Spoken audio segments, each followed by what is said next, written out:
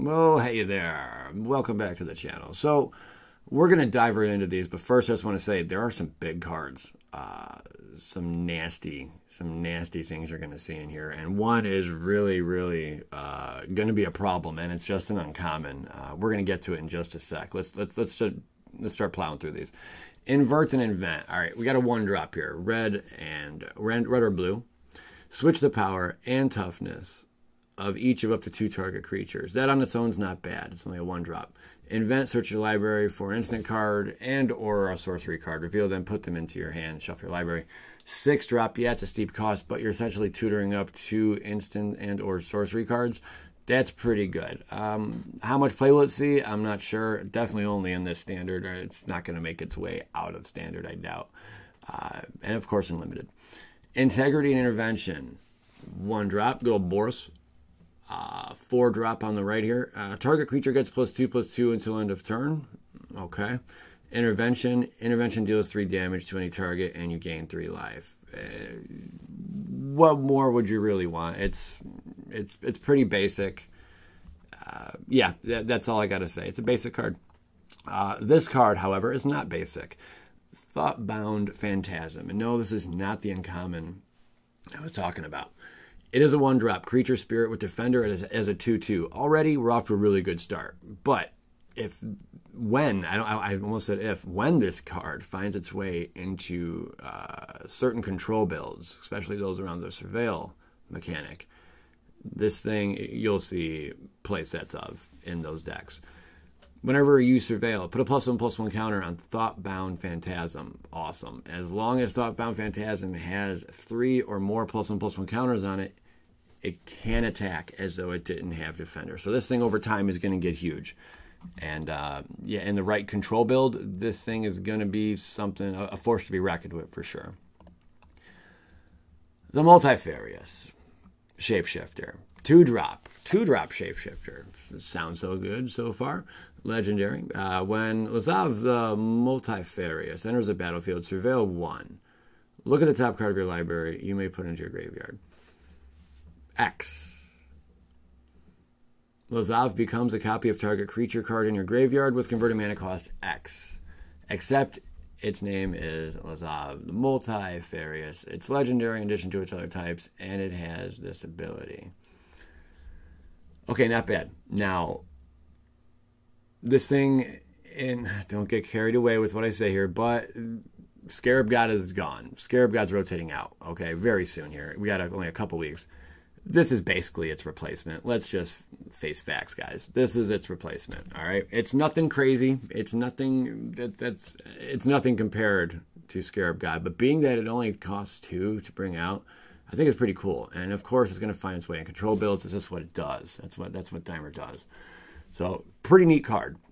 I'd like to hear your guys' thoughts on this one. But I think that X cost, that makes it a little too steep. Could it have been like 4 or 3 to make a copy of that? Maybe, but I mean, I don't know. Anyway, City Watch Sphinx. It's a 6-drop. Big old limited bomb. When City Watch Sphinx dies, surveil 2, not bad. Just got flying. I mean, this thing can just be splashed in the limited format. Other than that, it shouldn't really see too much play. Mission Briefing. This sucker will see some play. It is a 2-drop instant. It's a rare. Oh, yeah. Surveil 2, then choose an instant or sorcery card in your graveyard. You may cast that card this turn. If that card would be put into your graveyard this turn, exile it instead. So this thing is like a budget to help out like a Snapcaster, or, if you don't have the money for a Snap, you can always get something like this. Definitely going to see a lot of play in various formats. I like this card. I can't wait to see what it does in Standard. League Guild Mage. It's a deuce drop. That's right. Human Wizard. Cool. I like that already. Uncommon. It's for 4, you tap it, draw a card. That's not bad already. For X and a mountain, tap it, copy. Target instant or sorcery spell you control, converted mana cost X. You may choose new targets for its copy. Absolutely. These are sweet. I am really enjoying all these guild mages across the board. Gotta be honest. They are really sweet, but 2/2, this sucker's easily removed. It ain't, I mean, you gotta either protect these kind of things, and these are nasty weapons, really. I mean, they're great to just dump mana into, what do they call them? Mana sink or whatnot. Great card for that, but they're just very easy to remove. So, I mean, you bring this thing out, don't expect it to last too long. Price of Fame, 4-drop. This spell costs 2 less to cast if it targets a legendary creature. Destroy target creature. Surveil 2, not bad. It's nothing like some of the other removals we've seen, but the big perk is a Surveil 2, and if it's targeting legendary, it only costs 2. And you get the Surveil 2, not bad. And it's removal. Overall, I give it like a C+. It's going to see a little bit of play. Dark Blade Agent, 3-drop. As long as you've surveilled this turn, Dark Blade Agent has Death Touch. And whenever this creature deals combat damage to a player, you may draw a card. Really cool. Nice little neat trick to get some card draw ability. You're kind of forcing the move. Like, do you want me to draw a card or you want to lose a creature, bro? Which one you want to do? That's kind of the route this card's taken. I like it. I give it a thumbs up. Not sure how much play it's going to see, though. Passwall Adept, 2-drop. For 3, target creature can't be blocked this turn. I just like when things can't be blocked. It only has 3 toughness. But with the whole mentor ability, I mean, you give this thing mentor, bam, and now it's a 2/4, you know, and a little bit more difficult to remove. Target creature can't be blocked this turn. I love it. I love just attacking with things that can't be blocked and just going to Pound Town. I like these kind of cards. Cool. Legion Guildmage, it's a deuce drop. 6. Legion Guildmage deals 3 damage to each opponent. Pretty cool. For 3, tap another target creature. 2/2. I just feel this is one of the weaker guild mages. Am I wrong? Am I missing something here? I think it's good. I think it's a human wizard. I mean, it has its perks. Again, it's one of those guild mages, 2/2, easy to remove. Am I missing something here, guys? I think it's all right. I really do. It's okay. This card's fun. It's going to be a heck of a lot of fun. Erratic Cyclops. And yeah, I threw up an Apex of Power up there. Sorry about the quality of that card. Trample. It's 4 to bring out. This card I'm going to play in decks. It's going to be a blast. I'm really excited for it. Trample. Whenever you cast an instant or sorcery spell, Erratic Cyclops gets +X+0 until end of turn, where X is that spell's converted mana cost. It's a 0/8. So essentially, we have Apex of Power. Yes, the casting cost is ridiculous, but it finally gave Apex of Power a win con, and Erratic Cyclops will combo nicely with it. Because it's 10 to cast, exile the top 7 cards of your library. Until end of turn, you may cast non-land cards exiled this way. If the spell was cast from your hand, add 10 mana of your mana pool. So of course you have to get the mana to do all this. But once you're able to have that kind of mana, then this thing becomes, let's say you cast the Apex of Power, you now have a 10/8 on your hand. But also, you can make this thing into a 28 because we can add 10 mana of any one color to our mana pool. Spend that by exiling the top 7 cards, or spend that on the top 7 cards we exiled and choosing cards in there that we want to cast.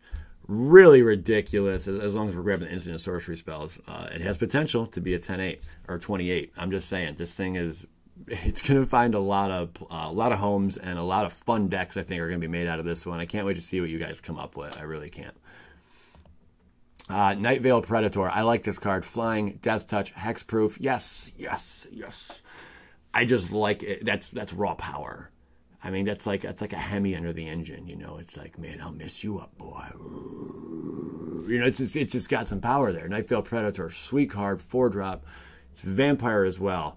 But those 3 abilities are just always sought after. Flying, Death Touch, and Hexproof. It's all on one card. Only downside, it's a 3/3. If it was a 4/4, this thing would be off the chisel. No, 3/3 is not bad either because it's got Hexproof. Can't even be targeted, man. It's gonna be a lot of fun. This card. Definitely gonna have some cards that sack creatures or force your opponent to sack to get rid of this thing. But awesome card. I'm really pumped about it. And just pump this thing up, make it bigger. Since Flying, Death Touch, Hexproof. Oh man. A lot of fun. Doom Whisperer. Yes, another card. That's a double yes for me. Back to back. It's crazy, I know. 5-drop. Flying and Trample 6/6. Are you out of your mind, Wizards? Already, that's nuts. That is crazy. You know, back in the day, to get a 6/6 Flying and Trample, you'd have to sacrifice like a creature a turn or something at the casting cost of 5 or even 6. This thing is Billy badass. I really like it. Pay 2 life, Surveil 2, even better. Nightmare Demon is going to find a lot of homes and a lot of decks. And this thing in limited is going to be nuts if someone pulls it. You're definitely going to want to run black for sure at that point. But it will see play in standard. I'm already excited to make some decks with this thing. I can't believe how strong it is, and for how low of casting cost. They could have put this thing at 6 to cast, but they didn't. They went with 5, and I think that was a brilliant choice. Well done. Hats off, WotC. This card is nasty. I'm looking forward to playing them. Never happened. Yeah, wish I could say that about a few girls. All right, target opponent reveals their hand. You choose a non-land card from that player's graveyard or hand and exile it. Yep, cool card. It's nothing crazy, but the fact that it can be exiled, I think, makes it all the better. It's a sorcery. Lava Coil, 2-drop, awesome card. Lava Coil deals 4 damage to target creature. If that creature would die this turn, exile it instead. Yes. For only 2, we're dealing 4 damage, and we're able to exile it if it's dead. Oh, please. That's great because there's so many things that are going to bring back cards. This is going to be a standard staple that all red decks are going to want to see, at least if not in the sideboard. But the fact that everything can be brought back from graveyards in this new standard, you're going to want these in your deck. Golgari Raiders, 4-drop, haste, undergrowth. Raiders enters the battlefield with the +1/+1 counter on it for each creature card in your graveyard. Decent, nothing crazy. It's going to fit in one of those decks where you just got to dump everything in your graveyard. So for sure, it'll see some play. Glowspore Shaman, 2-drop Elf Shaman. This card's fun. When Glowspore Shaman enters the battlefield, put the top 3 cards of your library into your graveyard. You may put a land card from your graveyard on top of your library. 3/1, real easy to remove, but it's ramp. All right, it's a form of ramp, or at least a little bit of mana fixing. Able to get the land you want. Not bad. Aurelia, Avatar of Justice. I had to do a little bit of editing on this sucker. It's a 4-drop angel flying mentor. At beginning of your combat, choose up to 1 creature you control. It gains +2/+0, trample if it's red, and vigilance if it's haste. Sweet angel for a 4-drop. Essentially, it's a 4/5 for a 4-drop. And being able, if you wanted to give it this, at the beginning of your combat, choose up to 1 creature you control.